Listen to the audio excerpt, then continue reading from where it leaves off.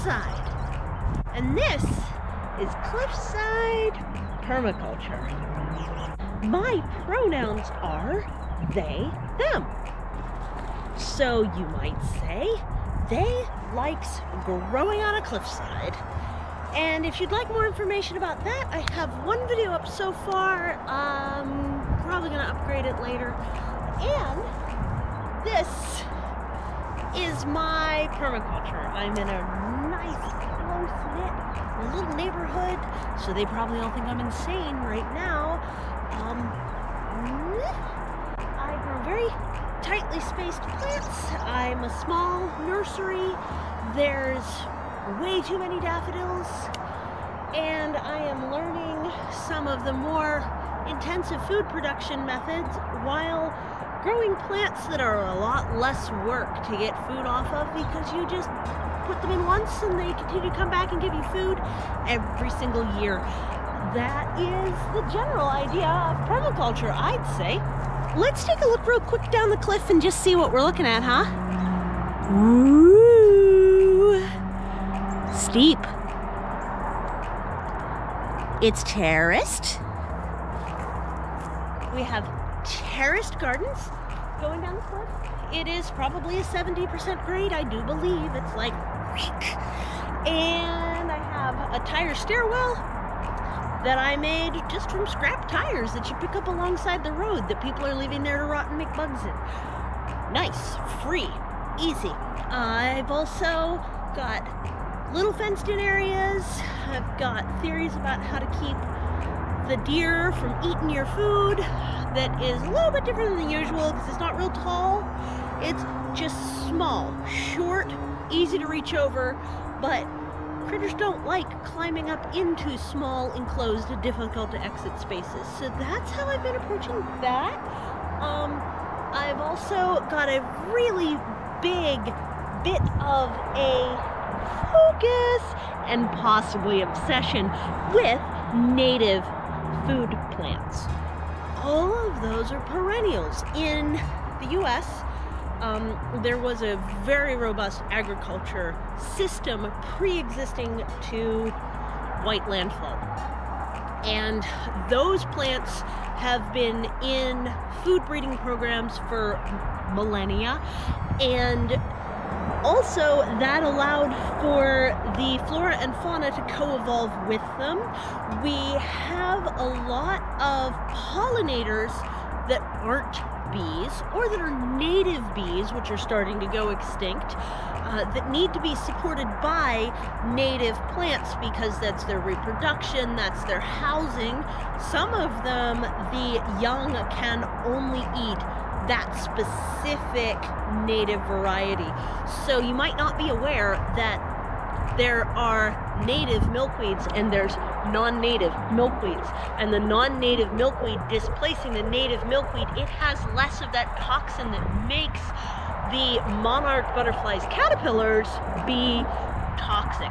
And so if the monarch is landing on the milkweed, but it's the Asiatic variety of milkweed, then that little critter isn't toxic anymore. The birds are starting to learn that they can eat the caterpillars, and that's part of why our monarch butterfly population is collapsing. So that's just one tiny little example of why it's so important to make sure we're supporting our native plants. We have so many native food crops. We do have a native praying mantis, but the one that's protected by the government is not a native praying mantis. We have a Carolina mantis, and it needs a flower I grow in the back. It does not need any other plant. Want to find out what that is? Stick around. Yeah, so there's all these different plants that are native creatures have a really strong dependence on, and that can give us food. It's bone set. Yes. So if you grow bone set, good for you. That's awesome. It's a medicine, it's not a food, and it also gets so tall. So, and it loves wet, very damp areas. So, I'm also reintroducing mushrooms. I've got a lot of wood chips going on here. Fun fact, further north in South Carolina, there are no native earthworms. Our leaf litter used to be much, much deeper in the region that I live in. And then earthworms showed up. So I do believe that reintroducing a whole lot of forest floor type of materials, such as the wood chips, is encouraging our soil to be more like it was before that major environmental change. So there you go, deep litter method, right? So that's, I do keep quail. I have a very silly couple of kitties. So one of them loves sitting on top of the door frame and talking to me while we're out here gardening. So we say hi to that kitty. What are you doing up there, Crazy? You're being crazy. Yes, you are. Don't fall. Hi, Crazy. Oh, you're so cute. Did you need all the attention? And I was, wow, what are you doing and how? I am a little bit wacky. What can I say? And I am obsessed with gardening.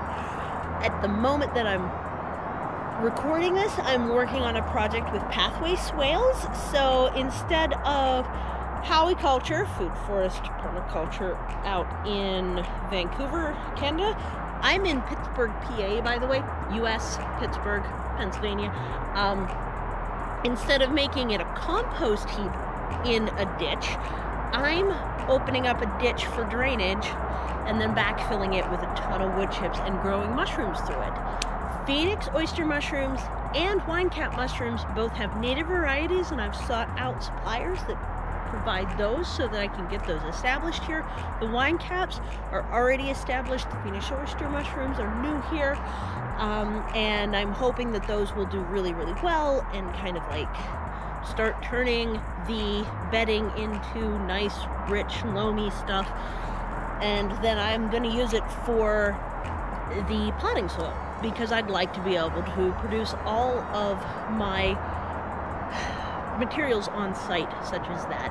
I do tap into waste streams, for example. I always have a chip drop pile next to my house at the moment, and it is so wonderful. I love having it, and that will continue to be a staple, because there's nothing like having a really good supply of wood chips. Like, it's really transformed the way that I garden. We have all these logs around from Chip Drop 2, and they function as benches and tables and stuff like that, and it's really nice. But those are they're just around. So I am into food stewardship. Quail, they're not native, but golly, the eggs are very nice to have, and the meat's pretty good too. Yes, I do process my birds for meat. So I don't know what else to say. This is my setting. We have a lot going on here. I think I'll give you, as a closing to this channel introduction video, I think I will give you a fast mode walk about the garden. We'll just look at everything. So hang on for a super speed walking tour.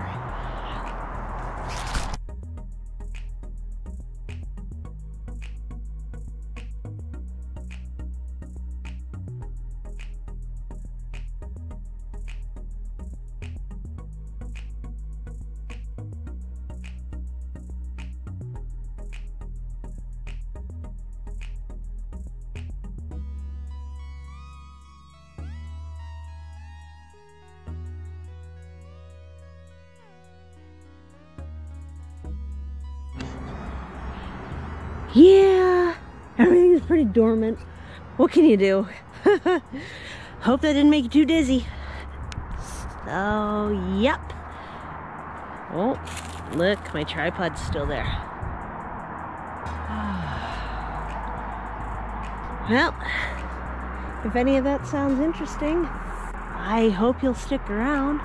But regardless, and I say this a lot, thank you so much for visiting the Cliffside. This is permaculture.